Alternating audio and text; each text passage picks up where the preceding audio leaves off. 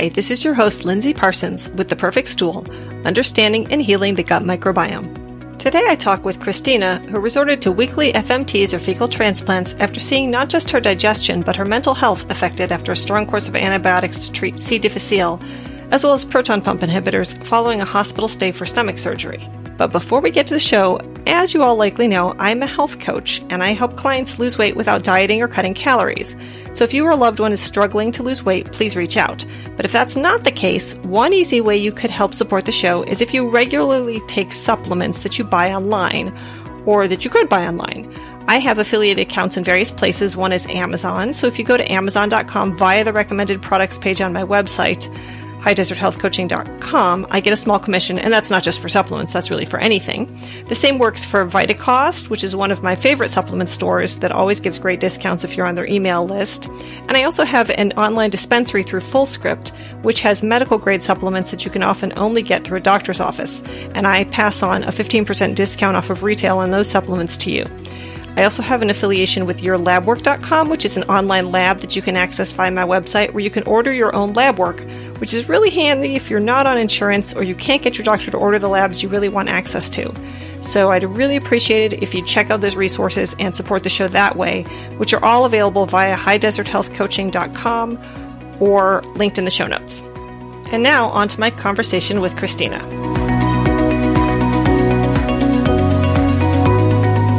Today we're talking with Kristina, who lives in San Francisco and has been giving herself fecal microbiota transplants for the last few months and seeing some powerful improvements in her health. So thank you so much, Kristina, for sharing your story with us. Yeah, I'm happy to join. So can you tell our listeners, how did your health go downhill in the first place? Yeah, so this was back in May and June. It started with some stomach problems that I was in the hospital for. They never quite figured out my diagnosis, but I think what happened is that I was taking too much ibuprofen. I weakened my stomach, and then it caused sort of a small perforation in my stomach lining that allowed some fluid to leak out into my abdominal cavity that then got infected. It was really serious. I was in the hospital for that, and then they put me on, really strong antibiotics to cure that infection, which worked. And then they also had me on a proton pump inhibitor medication, which reduces your stomach acid. Mm-hmm. So all of those things in addition to being in the hospital, which is, full of C. diff, they put me at risk for C. diff. So by the time I got out of the hospital, a few days later, I realized I had C. diff. Mm. And what is C. diff? Pretty serious. Like? Yeah.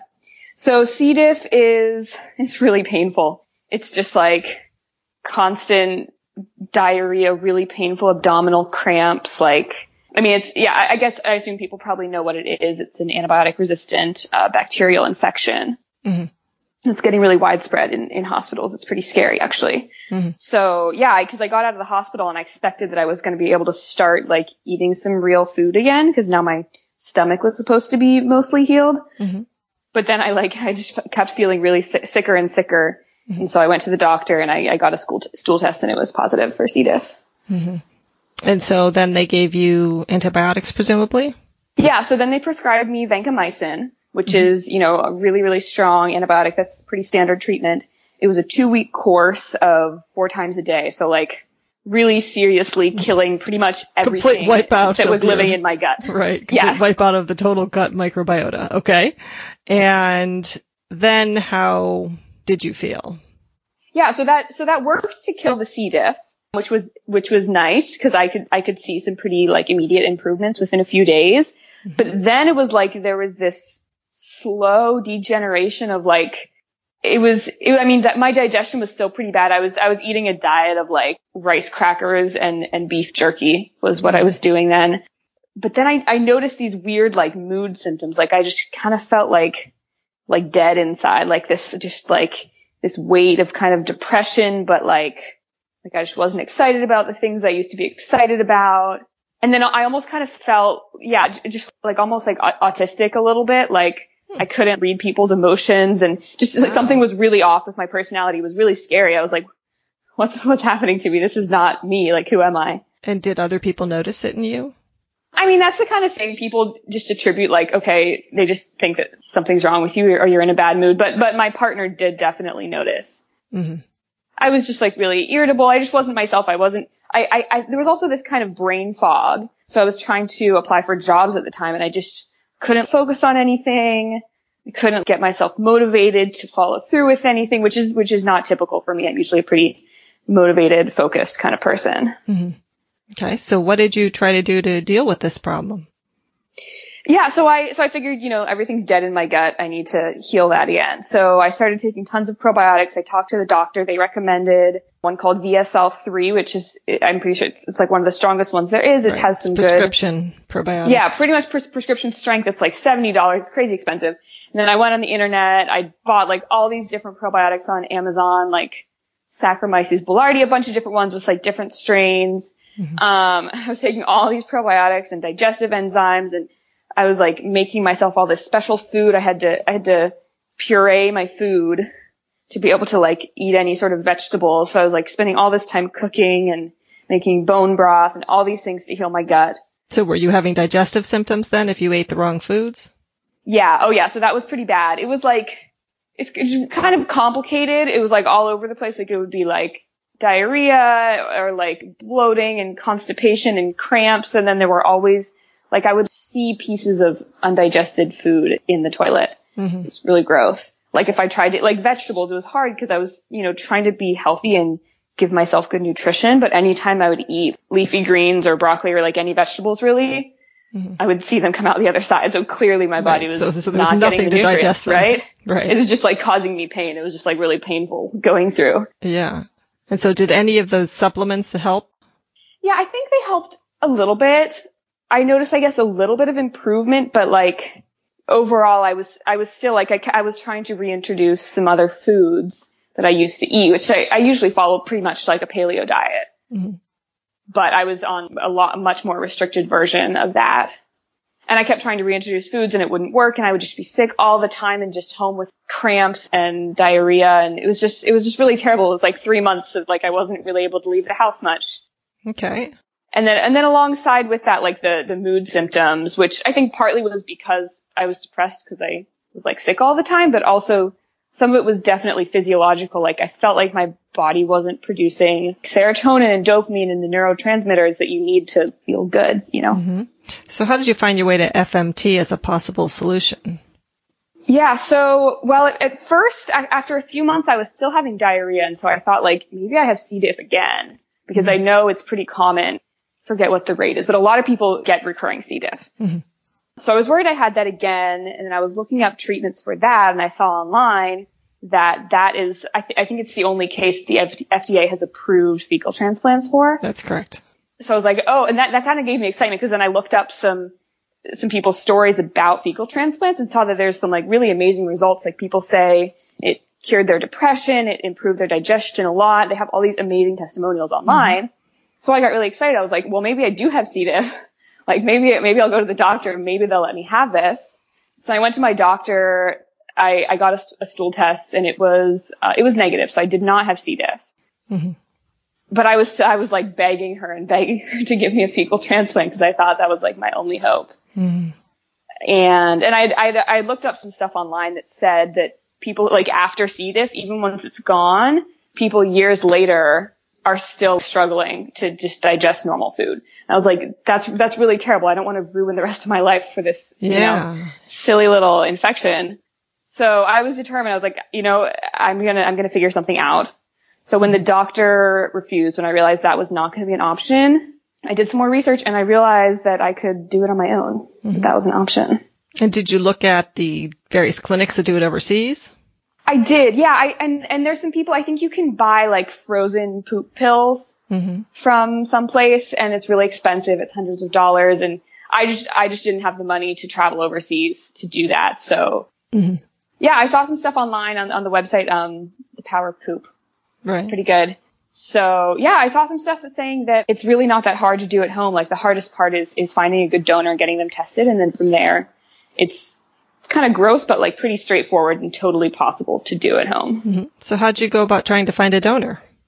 Yeah, well, so I got really lucky in that my partner has really good health. He has good digestion and he was really concerned about me. He wanted me to feel better. So he offered to be my donor. Mm-hmm. And so you got started? How long did it take from him saying he would do it to when you pulled the plug?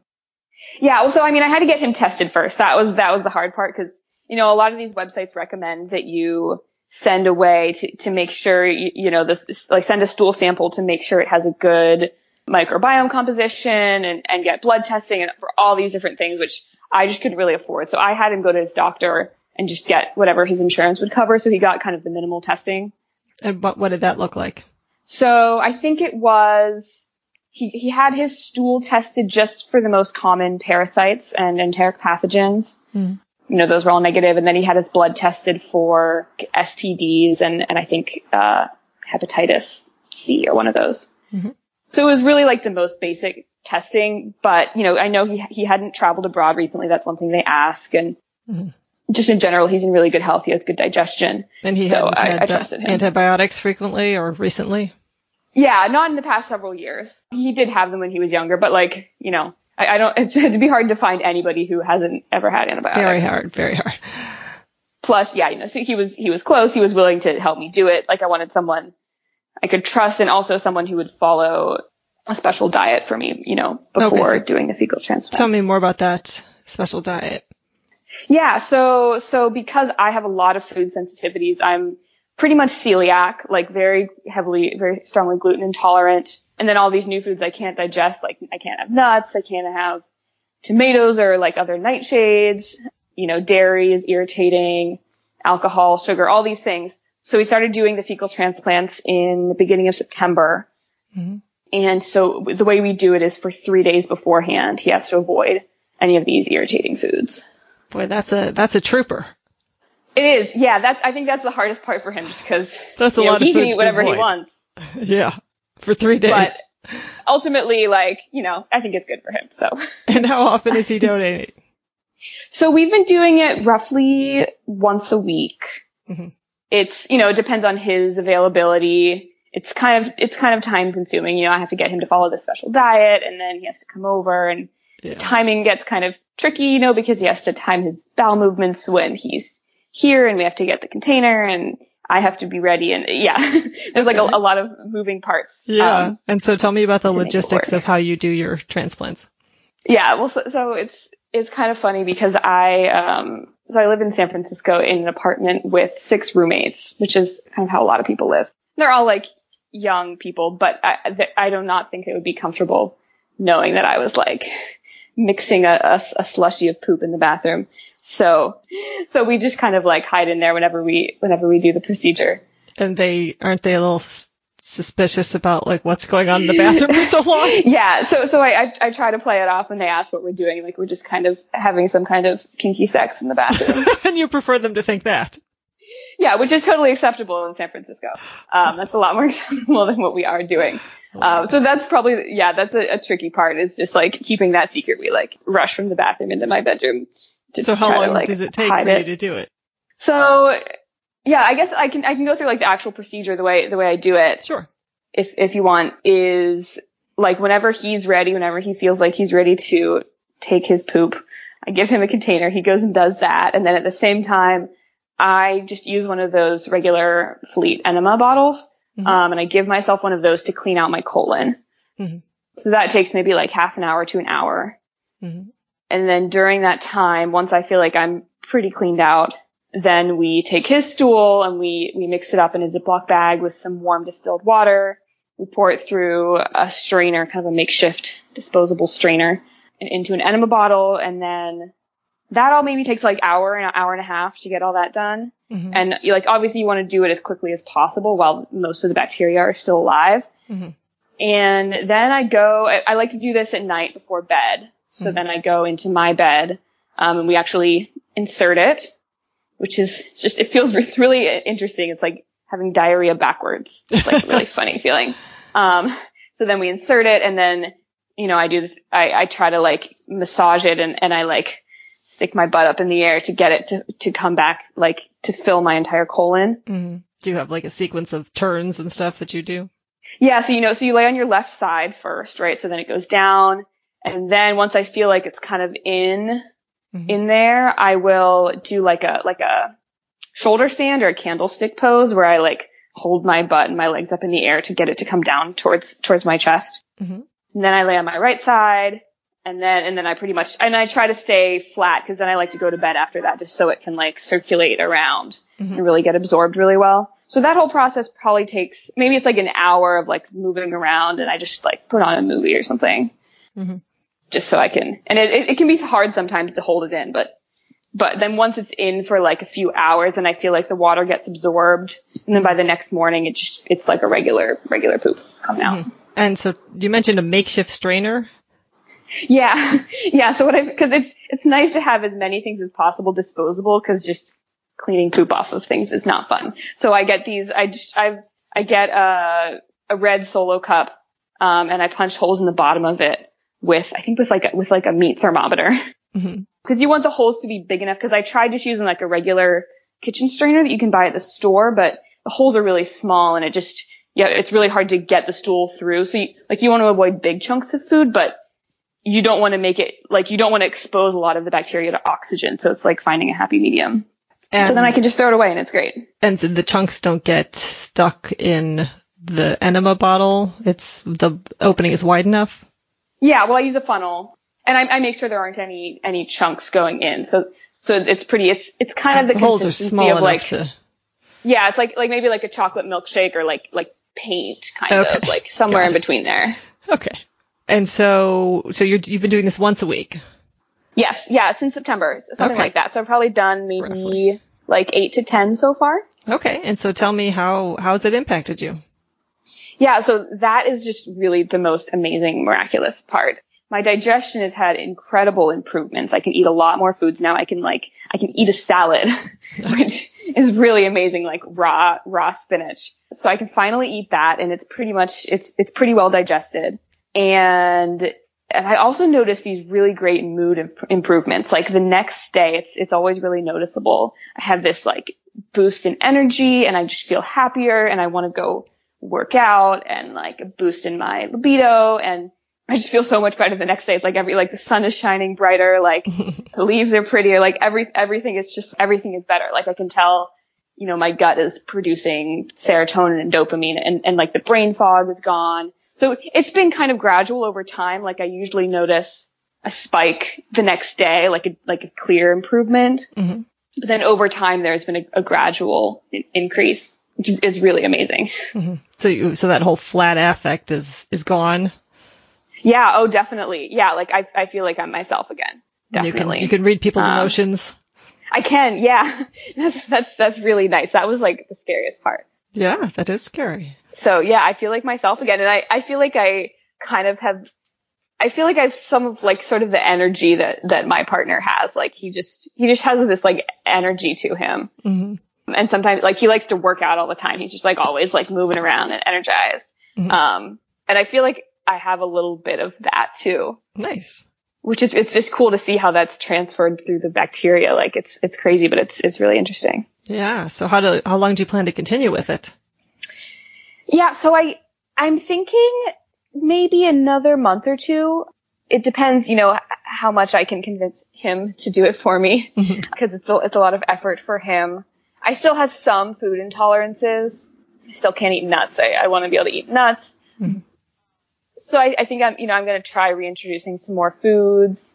Yeah, hopefully a few more months, a few more months. And then at some point it might be interesting to find another donor if I can find somebody else who's willing, because they say that's it's good to have different microbiome bacteria introduced. But yeah, we'll see. Not quite sure. Now I know when you go to one of the clinics, you typically get 10 different donors and do it for 2 weeks, 5 days for the weekdays. Did you ever consider doing it just day after day like that? Yeah, I would have liked to, definitely. But it wasn't possible as far as coordinating time with my partner and everything. Plus it's kind of gross, and I don't want to be like spending every night in my bed, like desperately trying to hold a poop in. Is it really hard to hold in? It can be sometimes. Like I can't get up and walk around. If I'm laying down, it's okay, but I can't get up and do anything. So, it's worth it, but it's not a really pleasant experience. Yeah. So when you're all healed and done, do you think you're going to go public and tell all your friends and family about how you overcame your problems? Yeah, it's something I'm a little hesitant about. I've tried telling a few friends and some of them are really grossed out. My family is interested. I'm actually trying to convince some of them to do it for some of their problems. They have similar problems. So yeah, I'm trying to decide if I want to do it anonymously or like it is something I do want to evangelize. I think a lot of people have a lot of health problems. Like it's not just good for C. diff. I think for a lot of digestive issues, even mood disorders. Mm-hmm. And so it is something I want to evangelize and let the world know about. Yeah. So have you written anything or put anything out there? Not yet. I think I should. I do have a blog, although I may need to do it anonymously and not on my personal blog. Yeah. Okay. So yeah, I think that would be good. I think eventually I will. Yeah. And so now that your boyfriend has been a donor for you, do you think he'd be willing to be a donor for other people? He might be. There have actually been a few inquiries. Oh, really? How'd they find out? Through the Facebook group. Oh, right. The FMT Facebook group. Yeah. So I think he might be open. It's a lot of effort, so he definitely needs to like charge a decent amount of money for all of his time and effort, and he needs to get like the full extensive tests run if he's going to give it to a stranger, because I don't want them to be worried. Right. He's still a little bit grossed out by the whole thing. Like he's doing it for me because he cares about me, but I don't know if he sees that as his future career path. Right. He has a good job that he has already. It's a great source of extra income, though. I know, so I'm trying to convince him to do it, because I think it's really special. It's really actually hard to find somebody that's in such good health. Right. So we'll see. Yeah, we'll see about that. Okay. Anything else you want to tell us about your experience? No, I don't think so, but I encourage other people to try it. I think a lot of people get really grossed out and they think it's really dangerous, but I think it's, as long as you get it from a healthy donor, I think it's lower risk than maybe it sounds. And the gross part is definitely worth it for all the benefits you'll feel. Mm-hmm. Yeah, I think the danger is particularly to people who are in very fragile health, who have, things like IBD or Crohn's or ulcerative colitis, where they're very fragile or low weight, or right. I think those are the really tricky situations. Yeah, definitely. Yeah. Okay, well, thank you so much for sharing your story with us. Yeah, thank you. It's been great sharing. Okay, well, I hope you get back to 100% health. Thanks. Okay, take care. Thanks for listening. If you're enjoying the show, please rate it on iTunes or your favorite podcasting app so others can find us, and make sure you're subscribed in your podcasting app. And also, I'd love to hear from listeners why you're interested in the show, why you liked it, or what you didn't like, what you'd like more or less of, ideas for shows, etc. So please email me at Lindsey with an EY at highdeserthealthcoaching.com, or follow and write me on Facebook at my High Desert Health page and tell me what you think, and be sure to include whether I can read your letter on the air. And also don't forget to support the show through my different affiliations off of the website. And thanks for listening, and here's wishing you all the perfect stool.